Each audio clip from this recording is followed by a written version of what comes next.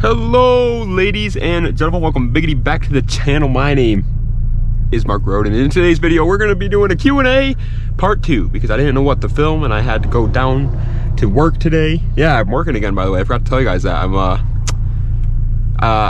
I realized being a YouTuber is fun and all, but you don't get to talk to people too much. You don't get to socialize that often. And so I was like, you know what? I loved my old job. I had no problems with it. Let me just work there 2 days a week. So I'm just working down there again 2 days a week just so I can talk to people, man. It's underrated. It's underrated. Socializing is key. Oh my God, I thought there was a wasp on my window, but it's a piece of grass. Either way, yeah, socializing is freaking key, man. So if you're like feeling like stressed all the time, feeling weird, and think about your life, you know, are you self-isolating yourself? If that's the case, man, maybe get a job. Like, yeah, it sounds like it sucks, but I cannot believe I'm saying this, man. It's helping. I'm gonna be, no matter how much money I make, I think I will always be working a job from now on. I made the mistake of living pretty much by myself for 2 years there, and I paid the price for it, man. My mental health declined like crazy. It's not good to just, you know, isolate yourself and have nobody to talk to. So take it from me, you know, take it from me. If you're working from home and you're feeling like, I wouldn't say depressed, I was definitely not depressed, don't get me wrong, I was never in that mindset, but if you're feeling stressed, you know, and your stomach's, that was my thing, was my stomach was hurting every day, and I was like, what is going on? Maybe I have some stomach condition, and I started having like anxiety about going out and stuff. If you're feeling like that, man, think to yourself, maybe it's something in my life. What changed, you know, since you were feeling fine and since you were feeling sick? What's the difference there? That's probably the problem. It's the same as like working on a car, you know. But anyway, today's the Q&As. I don't know why I got into that little rant there. I just thought maybe it could help some people that might be going through something, because I looked it up all the time. I was like, why is my stomach hurting? Blah, blah, blah. And I would have loved for somebody to just tell me, it's because you're not socializing. It took me 2 years to figure it out, but I figured it out. Anyways, first question is a two-parter, so I'm going to answer both of them. How did you become a car guy, or what was the first car that you liked? I'm going to answer both of those again. First off, how did I become a car guy? I was raised as a car guy. There's no fun story there. It's not like one day I went outside and saw like a really cool car and realized, wow, I want to be a car guy. No, my dad raised me as a car guy. He's always liked cars. I always explain it this way. I saw somebody else say it in a comment section one time and I thought it was perfect. My dad, when I would get presents for Christmas and my birthday, instead of giving me action figures in the next Call of Duty, he gave me Hot Wheels in the next Need for Speed. That's the best way I could describe it. It's a perfect way to describe it. It was just how I was raised, man, and it worked. It worked for most of my family too. I have a little brother. He likes cars, not as much as I do, but he likes them. And then I have 2 sisters, and girls, in my experience, don't tend to like cars as much as guys do, but they definitely know more than the average girl about them. And that could just be because, you know, they have 2 brothers that like cars and a dad that likes cars. But I do think it's partially because they actually do have a slight interest in them. They both have dream cars. Like, my sister wants an Audi R8 V10 Plus. That's my older sister. And my younger sister likes the Lamborghini Veninos. I tell both of them, keep dreaming, but hey, they're cars, you know, and they're like actual car names, and they do know things. Like, they send me pictures of 350Zs whenever they see them because they know that I owned one and they know I like them and stuff like that. So it's really cool. Yeah, but we were raised to like cars. Oh, and the first time I remember liking a car, I mean, that's next to impossible to remember, to be honest, but the first time I can really like remember it is actually a Subaru WRX, and the reason why is because of Need for Speed Most Wanted. I remember being a 5-year-old little lad playing Need for Speed Most Wanted, and I bought the Subaru WRX as like my midway car, and I remember falling in love with it. But yeah, that's the first car I ever remember actually being like, wow, I really like this car in particular. That's the first one I can remember. Anyways, next question is, this is another two-parter. So, what's the biggest mistake in your life? And then he said, greatest success, obviously YouTube, which it is. Thank you guys so freaking much, man. You guys are literally my greatest success, so I really appreciate it. But then he said, if that's too personal, what's a car mod that you like and a lot of people don't like, and vice versa?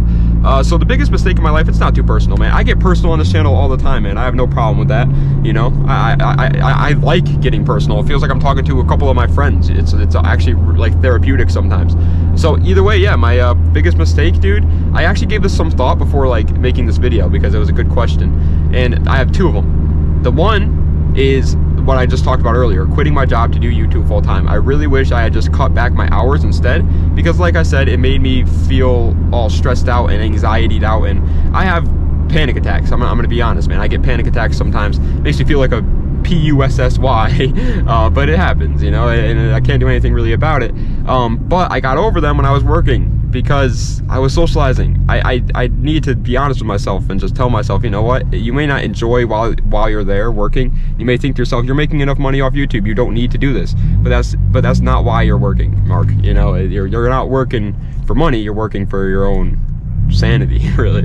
It drives you nuts. So yeah, I mean, like I said, I'm working again, but it's gonna take some time to like revert all that stuff. And so for the meantime, I'm gonna be feeling like anxiety all out again, so that's never fun. Obviously I'm not too bad, don't get me wrong, guys, I really don't want you to worry. Don't go there being like, oh no, is Mark like depressed, is Mark? No, I'm okay. It just happens sometimes. I get some stomach aches and issues and stuff like that. It's not a major thing, okay, so don't worry. But the other mistake, this is the one I think I would actually say was my biggest mistake, is, dude, in high school, up until like 11th grade, I acted like I didn't care about what other people thought all the time, and I always acted like I was this guy who was just like, whatever, I don't care. I didn't take care of myself. I was just not in a good place, and I didn't really have many friends because of it. And then senior year, junior year of high school, I decided, you know what, who cares what other people think? Dress how you want to dress, look how you want to look. Just take care of yourself more, Mark. Be happy, be outgoing. And I did, and I made a bunch of friends and had a great time in senior year in 11th grade of high school. And I really wish I had done that earlier. I know it sounds wild, and I'm thinking back about it, but yeah, I really wish I had just like realized that, you know, taking care of yourself and just being like, just carrying yourself in a better way will make you happier, and people will want to hang out with you. I understand the whole like popular loner thing, you know. Some people just want to be loners, and that's fine. I'm not that person though. Like I said before, I like to talk to people. I like meeting new people and stuff like that. And so I really, like I said, I just wish I had realized earlier that, you know, I should have just been myself and not worried if I was looking cool. Like, it was that typical like edgy thing, right, where it's like you act like you don't care, but secretly you do care. And I wish I never went through that phase. I wish I just always was honest with myself and was like, yeah, I do care about looking good. Not because I care about what other people think of me, but because I like looking good. I like looking good, I like dressing good, etc. But anyway, and then the next question is, what's a car mod that you like that a lot of people don't, and vice versa? One car mod that I like and a lot of people don't is, well, actually I have two of them. Neon Underglow. I think Neon Underglow is actually really cool, and it can add a lot to a car if it's done right. And Lambo doors on cars that aren't Lambos. I know it sounds crazy, but sometimes I like it. If you're going for like a stance build, like a crazy over-the-top stance build, and you put Lambo doors on your car, I honestly think it's hilarious, and it's actually pretty cool, and I respect that. Now, obviously, yeah, putting Lambo doors on like my Integra would look ridiculous. Like, that would not be cool. But I do think that some of them look cool. Oh, and then car mod that other people like that I don't like, I would probably say, oh, you know what? I don't like the different colored window tints. I think that's just kind of goofy. I think it's really goofy. It's squatted trucks, obviously, but a lot of people don't like squatted trucks, so that makes sense. And then huge amounts of negative camber, yeah, that too, I don't really like. But those two make sense. But the one that I would say other people generally agree upon is the whole different colored tinted windows. I don't like that. I just like the regular tints, man. Just like, give me some black tint, it looks good. Oh, and another thing, and this is gonna sound crazy, dude, I honestly don't really like it too much when you could hear the turbo spool like crazy. I like a little bit, you know, a little bit driving by, it's like, that's fine. But if it's like the entire noise of the car, it's just, I always am like, that's just not, it doesn't sound cool anymore. It just sounds weird, and I don't know. I never really cared too much for that. Anyways, next question. What are your opinions on doing TikTok in the future? This is a quick one. I already do TikTok. I've always done TikTok ever since it came out, pretty much. I was on it before it was really that popular. My name is SmoothStance1, I believe, because I used to have a SmoothStance account with 210,000 followers on it, but it got hacked, and so I had to restart. So now I have one with only like 6,000. But yeah, I post on it every day. I'm not too serious on it. I don't really care too much about it, to be honest. I pretty much just use it for media. But yeah, it's there. Next up is, what are you going to buy after you sell your Integra? I wish I knew. I wish I could tell you, man. I don't know. I bounce back and forth between literally like 20 cars every single day. it is impossible for me to decide what I'm actually going to buy. I have the most nerves about buying something and then regretting it. That's going to be that expensive. Because chances are, here's the one thing I will say, chances are the next car I do buy is going to be something relatively newer and with low miles that could just be a nice daily driver. That's the most likely occurrence, okay? But if that's the case, then obviously that means it's going to be pretty expensive, and I don't make a ridiculous amount of money like some of these other YouTubers you guys know, and so I don't want to spend like 30 grand on a car that I'm going to regret. So now I'm sitting here worried and thinking about, is this going to be the right decision or not, or whatever.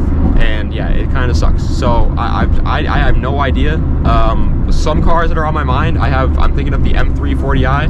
That's the G20 or whatever they call them, and I'm also thinking of the 340i F30s. But I'm also thinking of a truck, a GMC Sierra 1500 or Chevy Silverado 1500. I like GM products the best. But I'm also thinking of the Hyundai Genesis Coupe. I've been thinking of Q50s, Infiniti Q50s. I've been thinking of WRXs, G37 coupes. I've been thinking of all kinds of different cars that I might want to acquire for my next vehicle. And I still haven't been able to like narrow it down to just one. So who knows? I'll be as surprised as you guys are when I finally end up buying a car. Next up is, would you recommend a rear-wheel drive car like a Nissan 350Z or a Honda S2000 as a first car? So that's a weird question, because I will never in a million years recommend getting a 350Z or S2000 as a first car. No, those are both really bad options. They're both high horsepower, tail happy cars. It's not a good idea to buy either one of those as a first car. However, rear wheel drive cars in general, yeah, there are some out there that I would recommend buying, like lower horsepower rear wheel drive cars. They're totally fine, especially if you live somewhere like California, Texas, Florida, where they don't really, or SoCal I should say, but where they don't really experience too much snow or harsh driving conditions, things like that. Then yeah, because you don't got to worry too much about daily driving it in the winter, you should be fine. But it gets really iffy depending on your situations and stuff like that. It's like, where do you live, how much experience do you have, etc. If you live in a place that doesn't experience too much winter, then you could get like an average horsepower, I would say, rear wheel drive car and be okay. Something like a BMW 335, no, like a 328i E90. Something like that. It's like, that's rear wheel drive, obviously not the XI, but something like that. It's like, yeah, it's got decent horsepower, but it's still rear wheel drive, but it's not too much horsepower where you'll crash it. Something like that should be okay for you. But if you live up in a winter area, even a car like that, I would stay away from.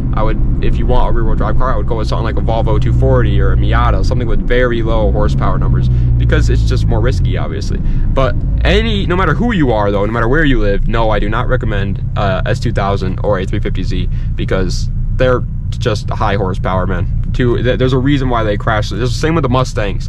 That's the reason why you get all these crowd killer memes, because a bunch of young kids drop by them thinking that they can handle this horsepower, and it's not. Yes, I know on the internet tells you that 1,000 horsepower isn't that impressive anymore, but that is not the case, man. 300 horsepower is a lot of horsepower. Every car you see on the road, for the most part, does not make 300 horsepower, and there's a reason for that. They don't need it. 300 horsepower is sports car territory. If you're going to buy a 300 horsepower car for your first car and it's rear wheel drive, make sure you're a mature 16-year-old man, because if not, you're gonna crash it.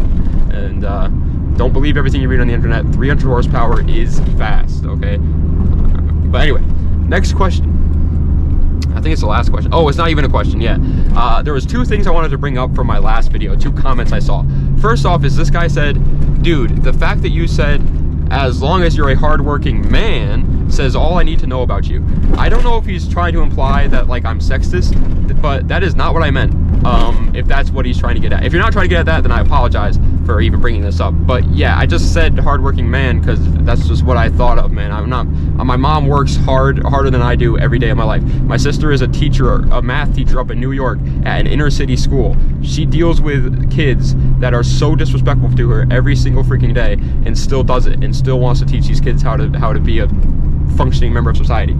Women are incredibly hard workers, and I would never in a million years say otherwise. So that's not what I was saying at all.